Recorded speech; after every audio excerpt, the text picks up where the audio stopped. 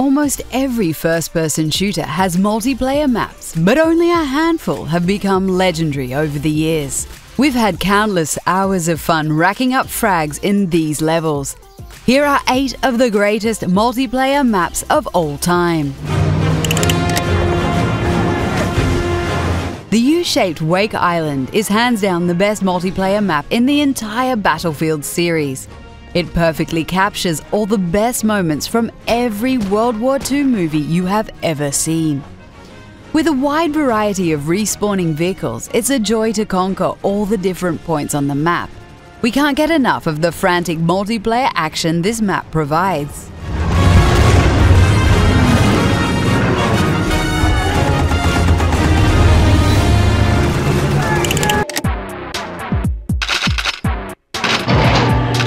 It ain't easy picking out the best level in a game that's revolutionized split-screen multiplayer shooting. However, we have to go with facility on this one. It's an awesome mix of narrow corridors, large chambers, and ventilation shafts. The sheer amount of great hiding spots makes hunting down your friends so much fun. Not to mention the great music that still gives us goosebumps to this day.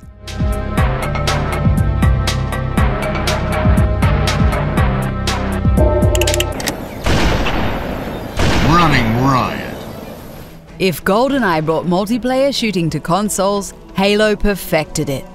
The improved controls and ability to use vehicles blew our minds back in the day. Blood Gulch was the perfect showcase for this, as it forced you to use vehicles to get to the other bases. The best moments on Blood Gulch would be capturing the flag, then zigzagging back to your base in a Warthog, hoping you don't get blown up. Good times.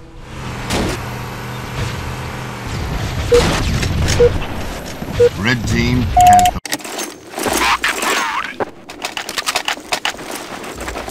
Not many shooters have a following as hardcore as Counter-Strike, and the same goes for its most popular map, Dust.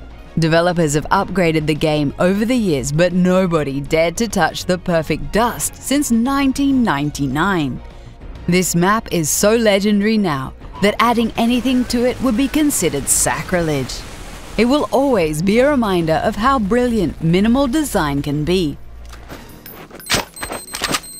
Fire in the hole's been planted. Terrorists win. I need the backup! Unreal Tournament took competitive shooting out of claustrophobic corridors with facing worlds. The Earth and Moon gave this map an epic feel, and it was damn fun to play too. It was great to snipe people from the top of one of the towers, and we loved getting the Redeemer and blowing everyone to bits. A truly beautiful capture the flag map and a landmark moment for online shooters. Congratulations, you are the winner.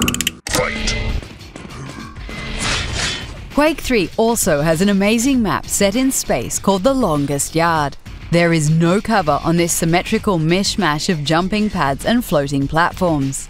It's a map for hardcore players who like to test their skills by sprinting and bouncing around while getting headshots. This map never gets old and remains a fan favorite to this day.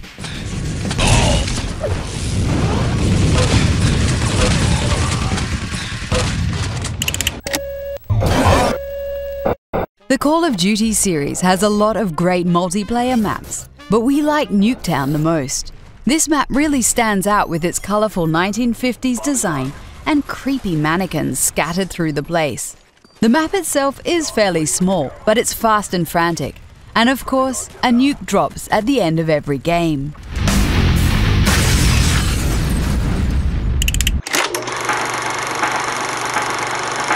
Gold Rush is a classic map in Team Fortress 2 that really shows how much fun a payload gameplay mode can be. One team has to stop the other team from pushing a minecart full of explosives through a desert mining town. Its near-perfect balance makes for some extremely close back-and-forth matches. The enemy has received additional time. What's your favorite multiplayer map of all time? Let us know in the comments. And don't forget to like this video before you go. Double kill. Multi-kill. Mega kill. Ultra kill. Monster kill.